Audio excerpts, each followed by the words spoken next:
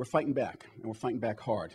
They rang the bell. We're coming out swinging. Congressman Steve Israel, who represents New York's 3rd District, is the chair of the Democratic Congressional Campaign Committee, or DCCC.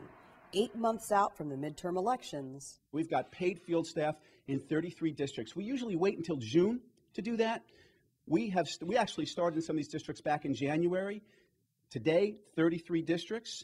Staff on the ground, organizing, mobilizing, galvanizing. As the DCCC continues its midterm momentum, party leaders are still under pressure to address growing voter concerns about U.S. trade treaties and outsourcing. The American people don't trust the leaders of either party, and for good reason. According to the president of the AFL-CIO, voters across the country are furious at politicians who've sat idly by for decades as terrible trade deals destroy middle-class communities. We've lost more than 60,000 factories in the last dozen years, as major companies created more jobs offshore than they created at home, and imports outstripped exports year after year.